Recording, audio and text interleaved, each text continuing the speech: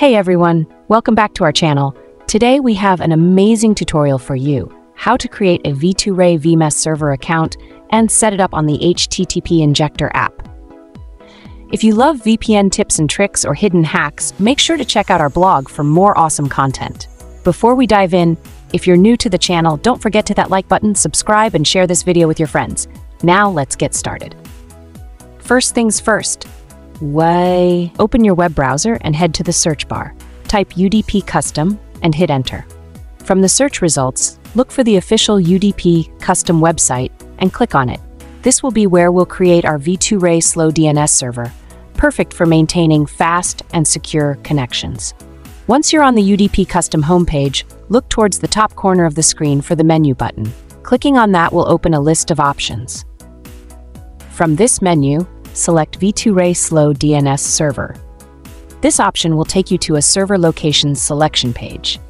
Here, you can choose your preferred location for the V2Ray server. After you've selected your location, you'll be redirected to an account creation page. Simply fill in a username, complete the CAPTCHA, and click Create Now.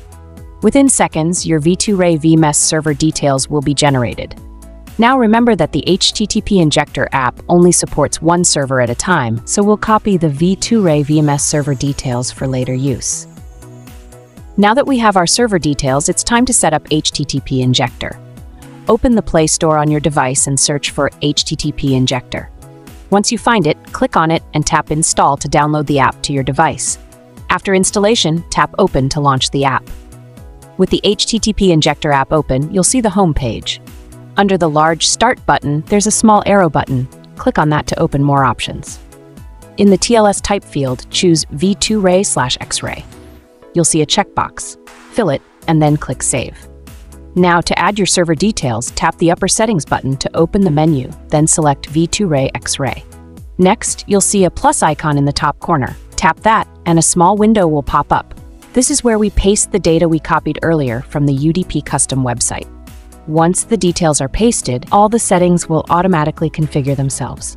Finally, go back to the home screen of the HTTP Injector app and press the Start button to initiate the connection. And there you have it, a fully functional, secure web connection using a V2Ray VMess server on HTTP Injector. If you found this tutorial helpful, be sure to give it a thumbs up, subscribe to our channel, and share it with your friends. Thank you so much for watching, and we'll see you in the next video.